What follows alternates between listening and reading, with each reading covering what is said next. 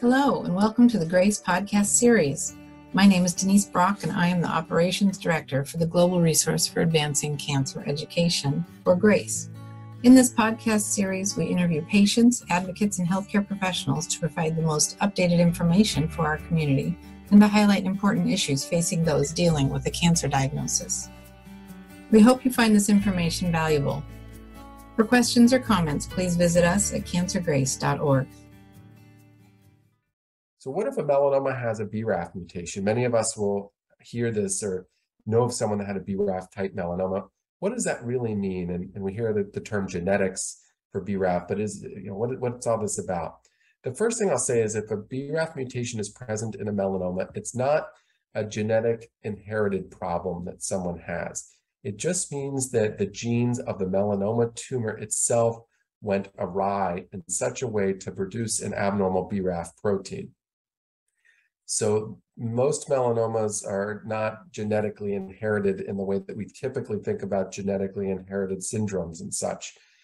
Most melanomas happen because of what's called a sporadic change, where the DNA in the tumor itself undergoes changes and produces a melanoma. And in the context of a BRAF mutation, that's exactly the case. So genetically, within the melanoma tumor itself, an abnormal protein is produced, that's BRAF here. And what happens is BRAF, when it's abnormal, shown in green here, triggers a cascade of other proteins to be abnormal as well. And that results in excess growth and proliferation of the melanoma cells. And if you remember at the beginning of the talk, I talked about the ways that the cells become abnormal and cancer cells continue to divide and grow even when they shouldn't. BRAF is one of the reasons that the melanomas may divide and grow when they shouldn't. And if you have a BRAF in the melanoma, again, it's not an inherited thing that you got from one of your parents. It's something that just happened in the melanoma itself. If you do have the BRAF, you may be a candidate for drugs that block the BRAF pathway. And when you block the BRAF pathway, typically that's with the drug that blocks BRAF itself and its partner protein called MEK. So your doctor will probably talk to you about a BRAF inhibitor and a MEK inhibitor that are usually given in combination to treat BRAF mutant melanoma. There's a lot of debate in which patients should get the BRAF drugs first or the immune therapy drugs first. And I won't go into all those details today other than to talk to your doctor about it. But in the unresectable stage 3 setting or in the stage 4 setting of melanoma, typically immunotherapy is given first and then the BRAF drugs are given subsequently and only given to people with the BRAF kind of melanoma. And one might say, well, I don't have the BRAF, maybe I should try this anyways. But if you don't have the BRAF mutation and you try this, it's not a good idea because this can actually make the melanomas grow more. So it's better to only give these drugs for people with the BRAF mutation. In addition to that, it's important that you do genetic sequencing such that patients that don't have a BRAF mutation could have something called an NRAS mutation. And an NRAS mutation is a different kind of mutation that's present in 20% of patients with melanoma, and it's the second to most common type of mutation in melanoma.